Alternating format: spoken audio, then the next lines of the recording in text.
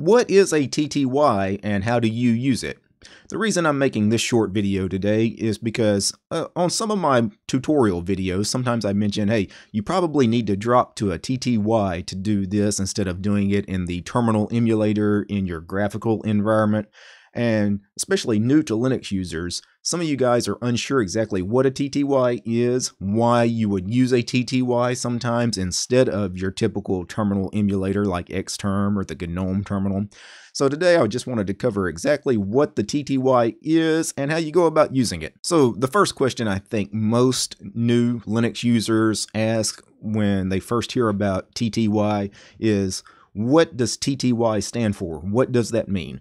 Well, technically, it stands for teletype. It originally stood for teletypewriter, or it could stand for teletype terminal. I don't want to get deep into a history lesson, but really these TTYs, these teletype terminals, really their history dates back really all the way to like the 1830s, 1840s to devices that were called teleprinters.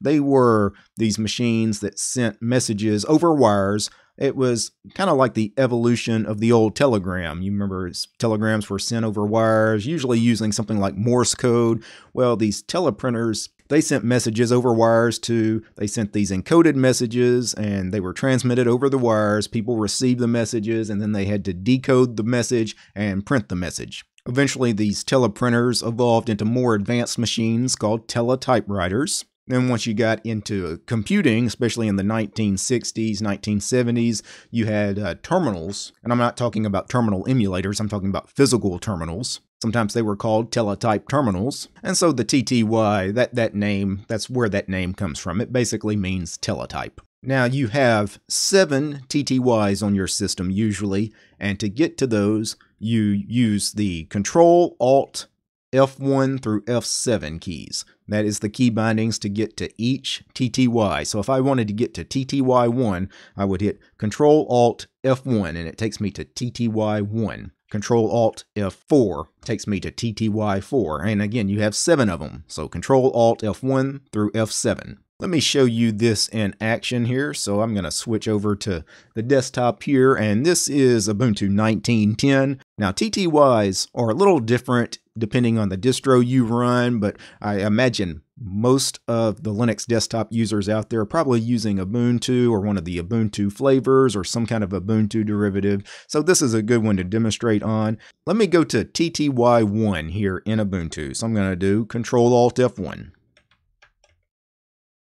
And when I hit Control Alt F1, instead of going to TTY1, like a terminal prompt, right, a command prompt, I get kicked back out into the login manager. So that is not a bug. That is actually the way it works in Ubuntu. Now, this doesn't work exactly the same way, on every distro, but in Ubuntu, TTY1 returns you to your graphical desktop environment's login screen.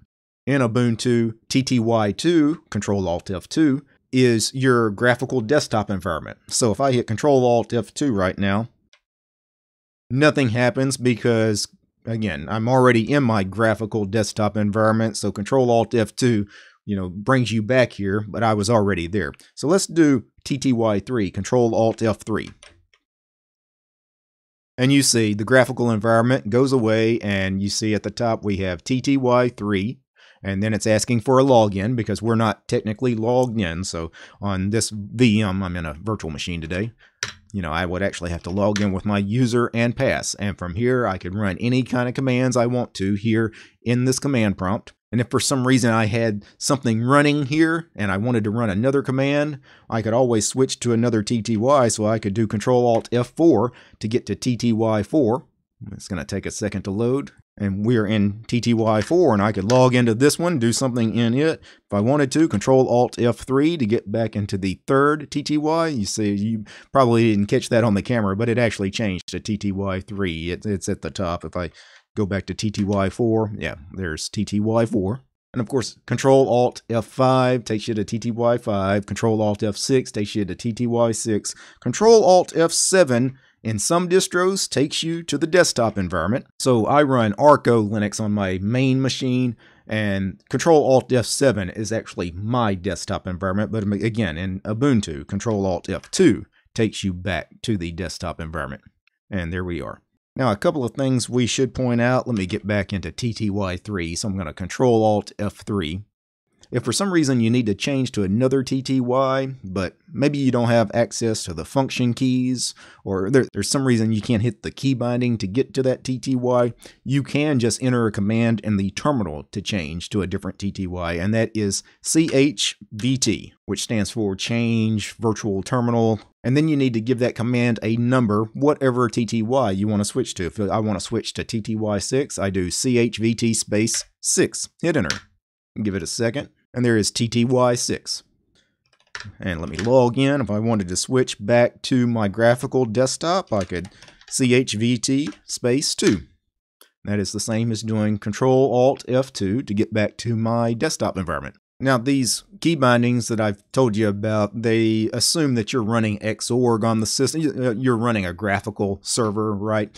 But say you're running a server without Xorg. The TTYs, they function very similarly, except instead of Control-Alt and the function keys, you do just Alt and the function keys. So the control key is not necessary.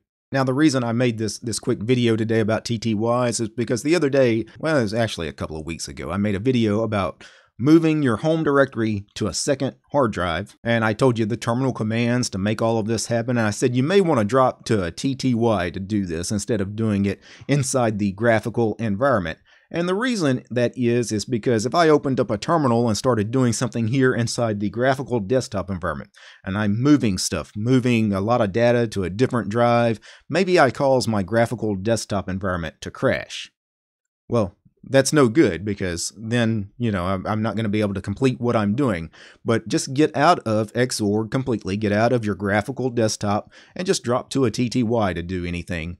So anytime you're doing something that may cause your desktop environment or window manager to crash or cause Xorg to crash, it's best just to drop to a TTY. I know some people, they like to update their systems in the command lines through TTY rather than in a terminal in a desktop environment. I'm not one of those kinds of people, but some people say that causes them less issues. I don't know if that's just an urban myth, but I've heard that from people in the past. And another common usage for TTY is when your desktop environment freezes, your computer freezes or something.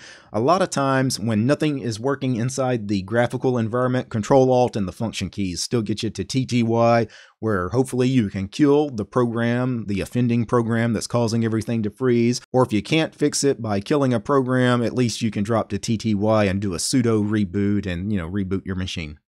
Now, before I go, I do need to thank a few special people. This episode about TTYs was produced by Michael, Mitchell, Christy, J. Donnie, Dylan, George, Haplo, Nate, Lambda, Omri, Rob, Sean, and Willie. These guys, they're my highest tiered patrons over on Patreon, and they are the producers of this show. Without these guys, you wouldn't know what the hell a TTY is. You wouldn't know about it. Also, the channel is supported by all of these guys. You see all these names on the screen. This is all my supporters over on Patreon. Again, thank each and every one of those guys. If you'd like to support the channel, you'll find me over on Patreon. All right, guys. Peace.